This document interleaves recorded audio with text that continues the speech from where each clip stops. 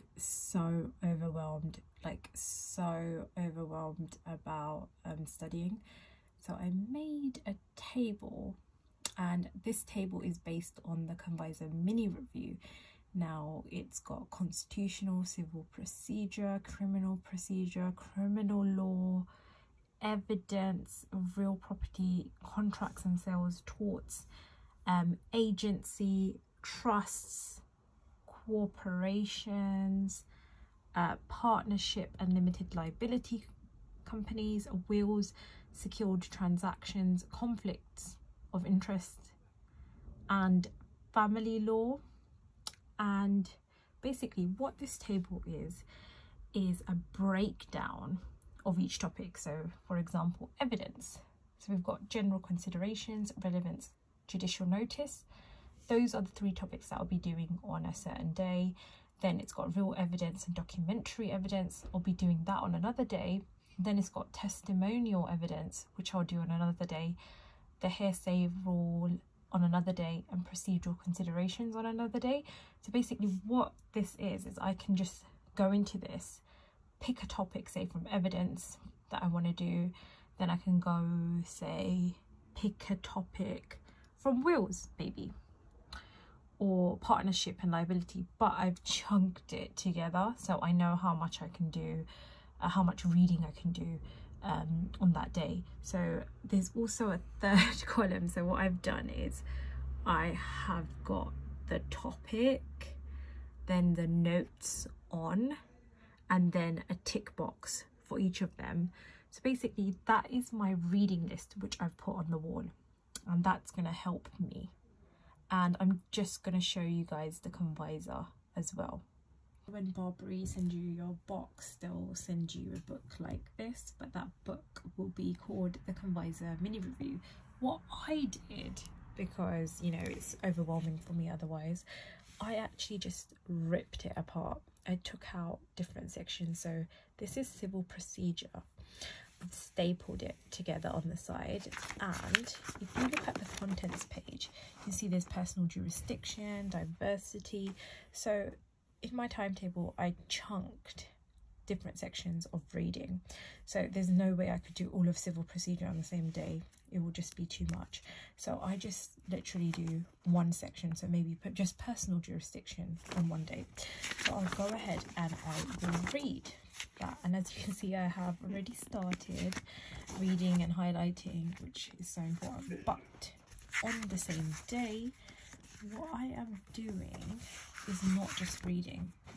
What I'm going to do after I've read is look at the 10 writing questions, or the MEE, which is the essays. So I took those out as well, and I read through these as well, some of them depending on the day. And then what I do after that is use these study keys.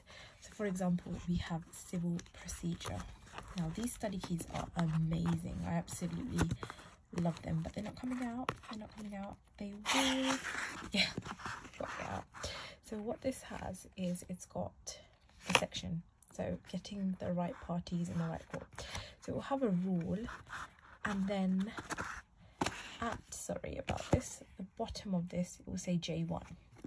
Then what you do is you go to the elements section, then you have J1 at the bottom. So now what I have is I have a rule, and that rule is personal jurisdiction. I've got the elements of that, which is the exercise of jurisdiction must be authorized by a state statute and constitutional, i.e. the defendant must have purposeful minimum contact with the forum such that the exercise of jurisdiction over the defendant in the forum state is fair and reasonable. Now the thing is, you've got a rule, you've got an element, and it's very hard to remember.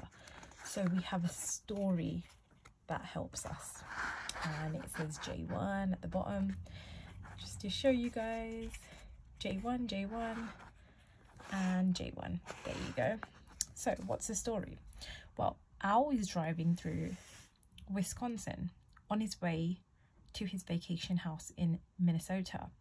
Because Al is in a hurry to start his vacation, he is speeding through Wisconsin and driving somewhat recklessly. While doing so, he accidentally sideswipes Bob, who is badly injured in the accident.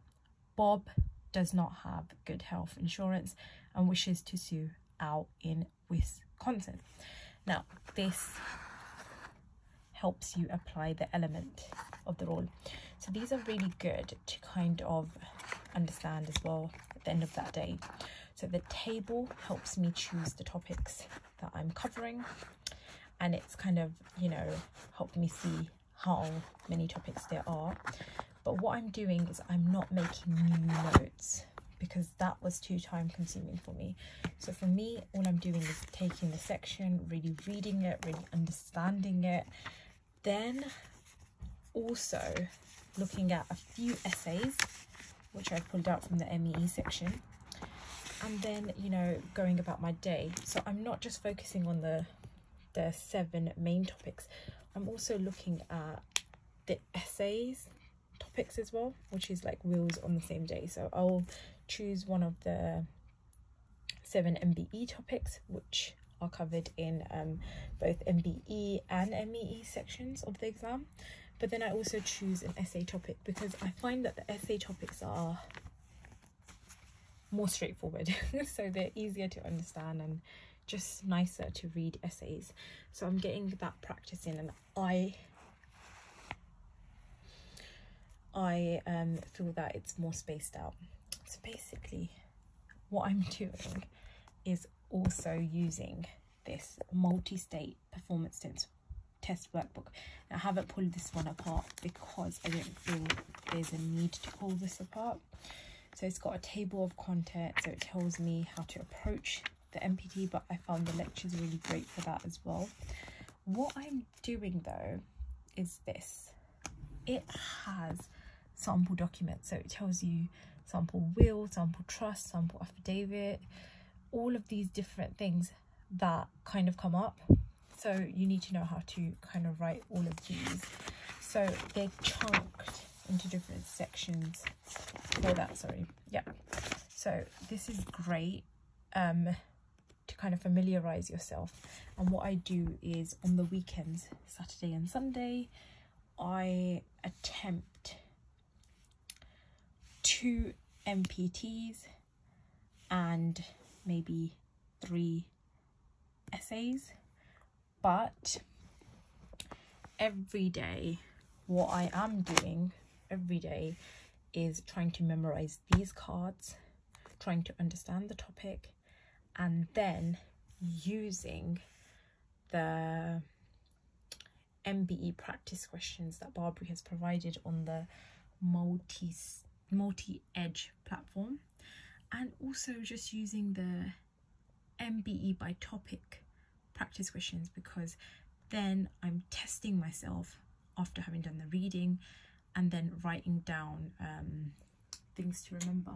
The way I do that is write the rules that I need to memorize on a whiteboard as I'm going through the MBE, and then if I need to, I then add those rules to the convisor.